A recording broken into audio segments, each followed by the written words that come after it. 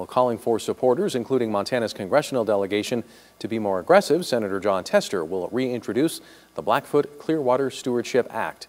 It was just over 2 years ago that Senator Tester had introduced the legislation, which aims to set aside new wilderness in the upper Blackfoot Basin, also creating a plan for multi-use, protecting public access for everything from snowmobiling to mountain bikes and resource management.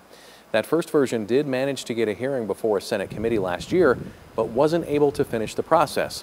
Today, Tester was joined by dozens of supporters of the act at Kettle House Brewing along the banks of the river, hoping to rally support for the reintroduced bill. Tester noted 73% of Montanans support the idea. He says more action is needed, including letter writing to convince Senator Daines, Representative Greg Gianforte, and Governor Steve Bullock to be more aggressive. He believes that's needed since it's been hard to attach the idea to other bills. Bottom line is this is standalone that has timber cut in it, has recreation opportunities in it, and has wilderness opportunities. And it's really time that Congress steps up and listens to what's going on the ground, understands what can happen in the future if we don't do this, and does its job.